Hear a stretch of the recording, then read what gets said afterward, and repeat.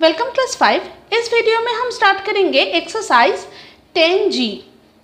Actually 10B के बाद 10G इसलिए हम दे रहे हैं क्योंकि इस एक्सरसाइज का डिमांड ज़्यादा है।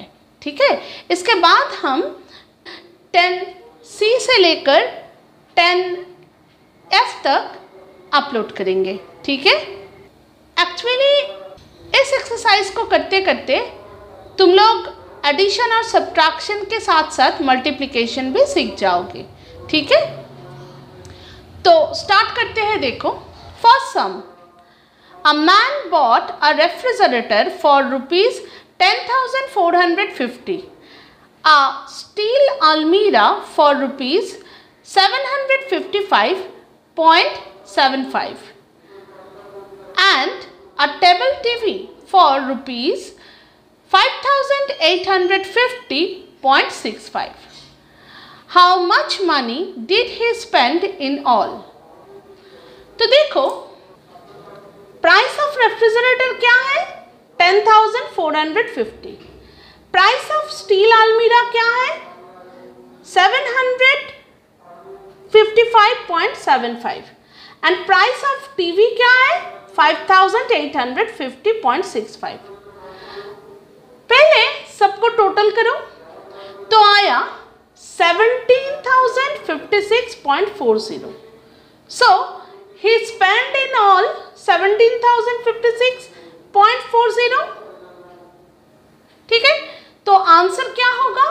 He spent in all rupees 17,056.40।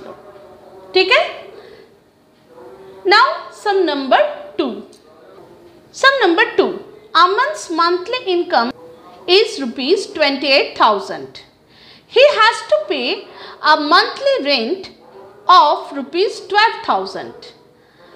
Rupees 7,500 for food. Rupees 1,200 for transport and rupees 1,775 as school fees for his son. How much money did he save every month? तो देखो, अमन्स मंथली इनकम कितना है? Rupees 28,000। ही पे for monthly rent is rupees 12,000। Food के लिए कितना पे करता है? 7,500। ट्रांसपोर्ट के लिए कितना पे करता है? 1,200 और स्कूल फीस के लिए कितना पे करता है? 1,775। तो ये जो एक्सपेंडिचर है, पहले इन सबको ऐड करो। So his spended total is rupees 22,475। So his save every month is, total income से एक्सपेंडिचर सब्ट्रैक्ट कर दो तो आया 5,525। So his save every month is rupees 5,525. Up sum number 3. Mrs. Mathur had rupees 1,275.75 in her purse. She bought a sari for rupees 465.65 and a handbag for rupees 175.85. How much money was left with her? तो देखो, Mrs Mathur के पास total पैसा कितना था? 1,275.75। उन्होंने साड़ी खरीदा 465.65 का और हैंडबैग खरीदा 175.85 का। ठीक है, तो इन दोनों को ऐड करते हैं तो टोटल एक्सपेंस निकल जाएगा, वो है 641.50। Therefore, the amount of money left with her क्या होगा?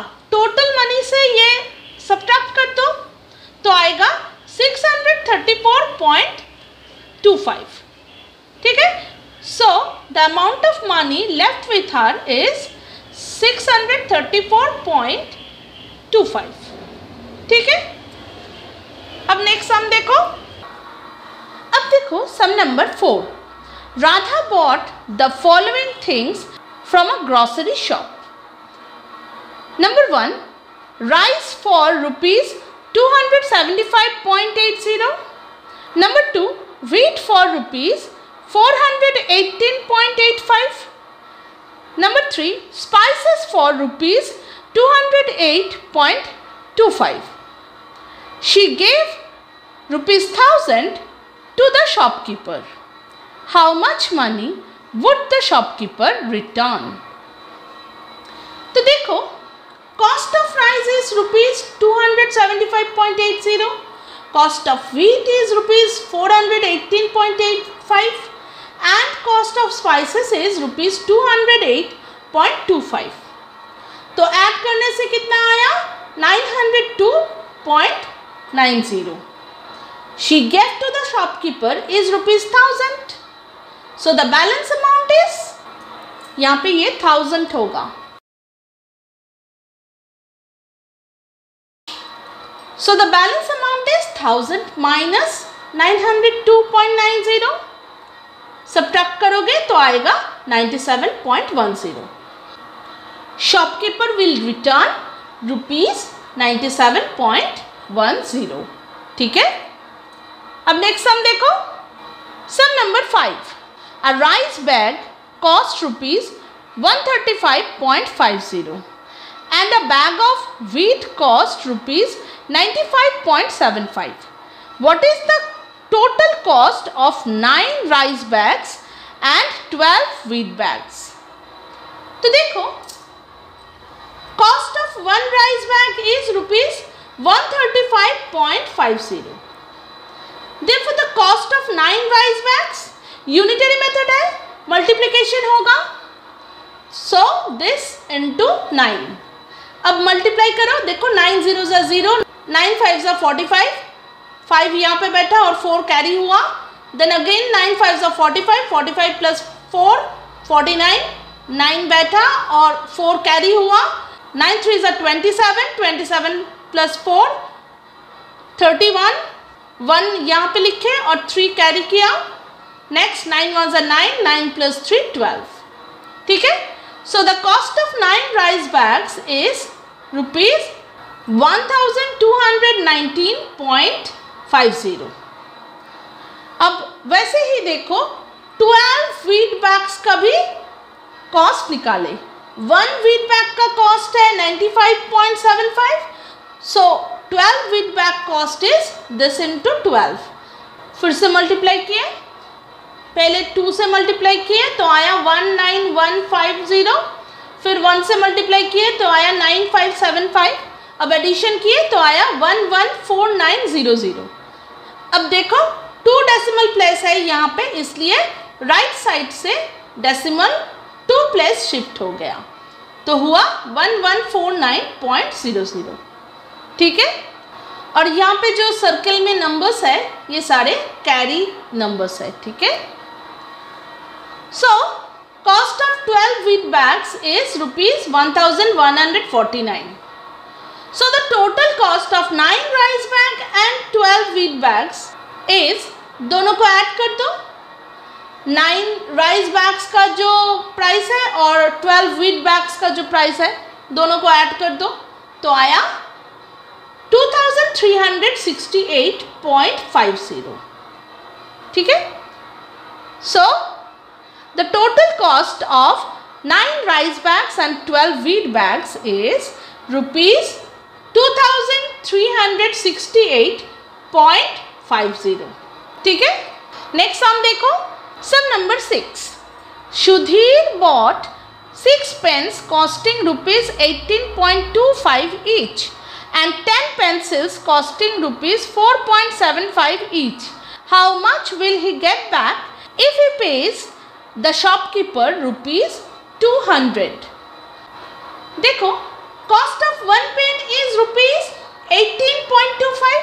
Therefore cost of 6 pens, unitary method है, multiplication होगा. तो 6 से अगर 18.25 को मल्टीप्लाई करेंगे तो आएगा 109.50. ठीक है?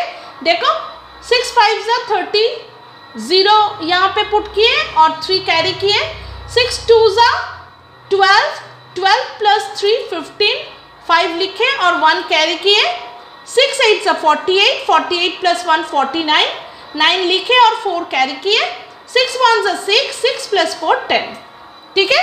और फिर देखो 2 डेसिमल प्लेस है, इसलिए राइट साइड से 2 डेसिमल प्लेस शिफ्ट करके डेसिमल को पुट किए, ठीक है।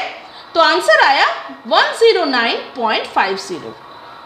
Therefore, cost of 6 pen is 109.50। अब देखो कॉस्ट ऑफ 10 पेंसिल्स कितना होगा, वही सेम मेथड, एक पेंसिल का प्राइस है 4.75, सो 10 पेंसिल्स का कॉस्ट कितना होगा, दिस इंटू 10। अब देखो यहाँ पे मल्टीप्लाई किए, 10 से मल्टीप्लाई करना बहुत इजी है। हम क्या करते हैं, नंबर को पहले यहाँ पे लिखते हैं, फिर 10 का जो 0 है वो लिखते हैं और डेसिमल प्लेस को काउंट करके यहाँ पे डेसिमल को पुट करते हैं, ठीक है। जैसे देखो यहाँ पे नंबर है 475, वो लिखे, फिर 10 का 0 लिखे, फिर देखो 2 डेसिमल प्लेस है, सो इसलिए राइट साइड से 2 डेसिमल प्लेस डेसिमल को शिफ्ट कर दिए, ठीक है। तो आंसर हुआ 47.50। Therefore, the cost of 10 pencil is rupees 47.50।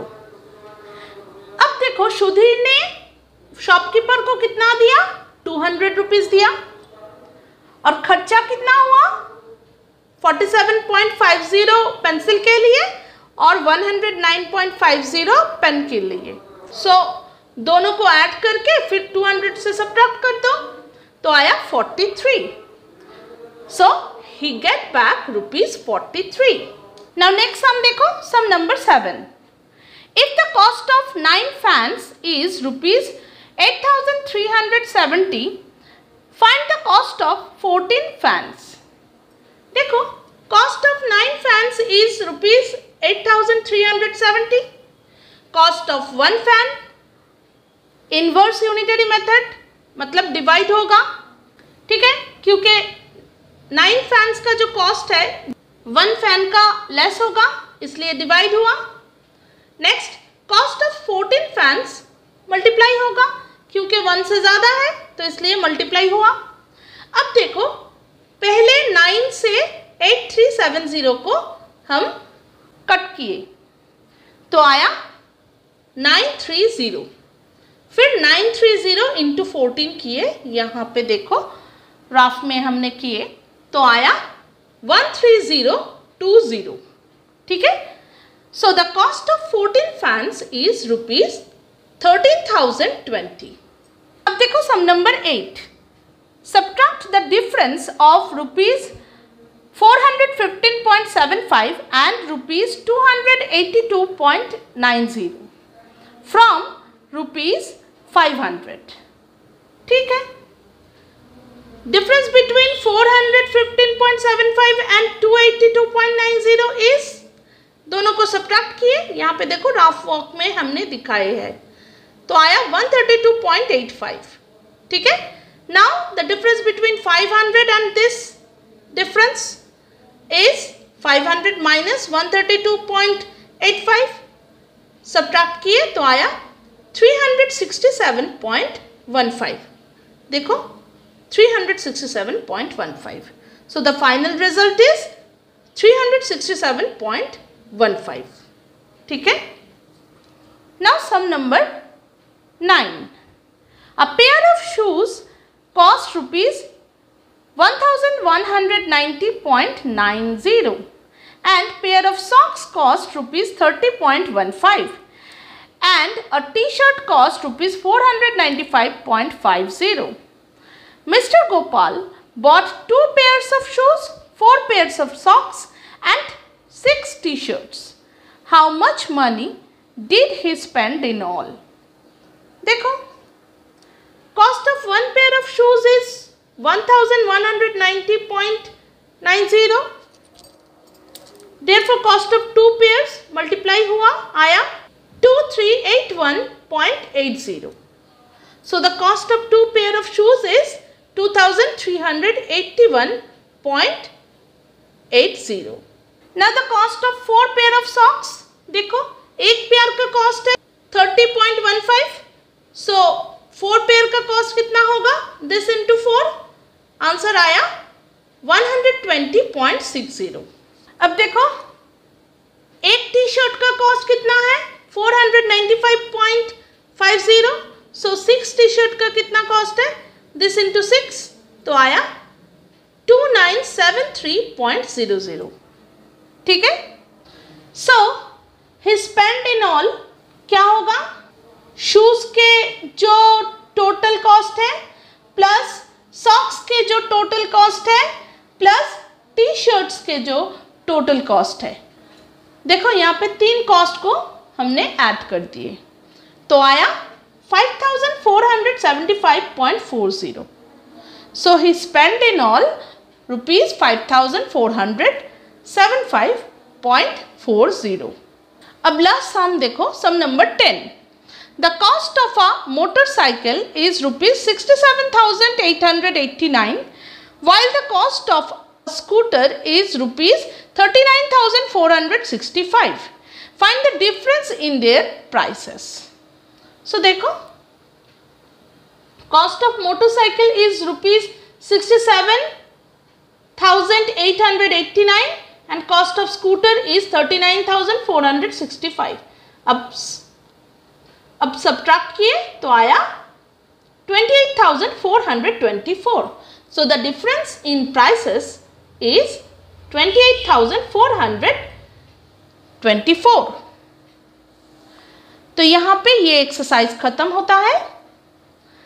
Next video में हम स्टार्ट करेंगे एक्सरसाइज 10C। बाय।